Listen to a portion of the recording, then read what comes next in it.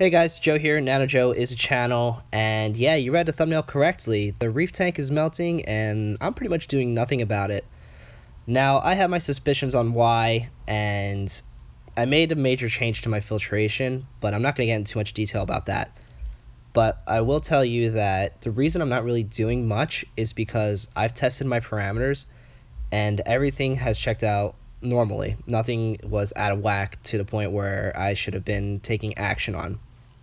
So with that being said, I just stuck to doing water changes.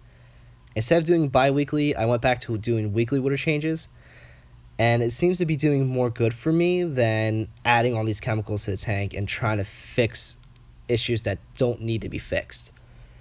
So since then, I've gone back to my normal filtration media that I've been using. I've actually added on a hang on a back refugium to the tank, which you'll see in a couple clips. But my protein skimmer is doing its job.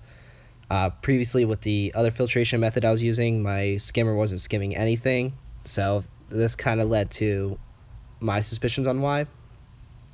But here is the hang on a back refugium that I've pretty much made. It's just a fluval filter, fluval 50, sorry, with two LEDs glued to the top and some chaeto algae in there. And I do have some copepods growing in there. But I'm going to continue to keep doing these water changes and going with the flow, really.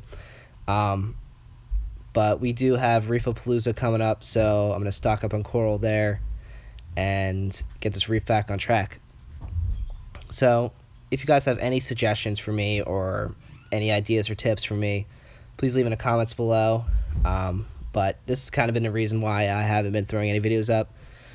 But yeah, guys, thanks for watching. Comment, like, subscribe.